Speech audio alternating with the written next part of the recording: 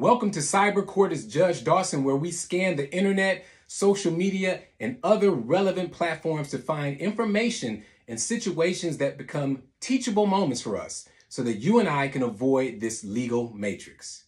All right, today we have a very terrible situation. You know, as a judge, many times when I'm on the bench, I'm able to tell people, you know what? This is not the worst form, or that's not the worst form of the offense that I've ever seen. And then from there, I'm able to show compassion and, handle my business in an appropriate way. But this clip identifies the worst form of jealousy and domestic violence and just simply being out of control. Ms. Chapman was arguing with another man at the Kroger in Spring Grove Village when she got in her minivan and tried to run him down. Police say she hit him, breaking his leg, but then also hit Scotty Griffith, who was in the wrong place at the wrong time. While he was in Kroger's,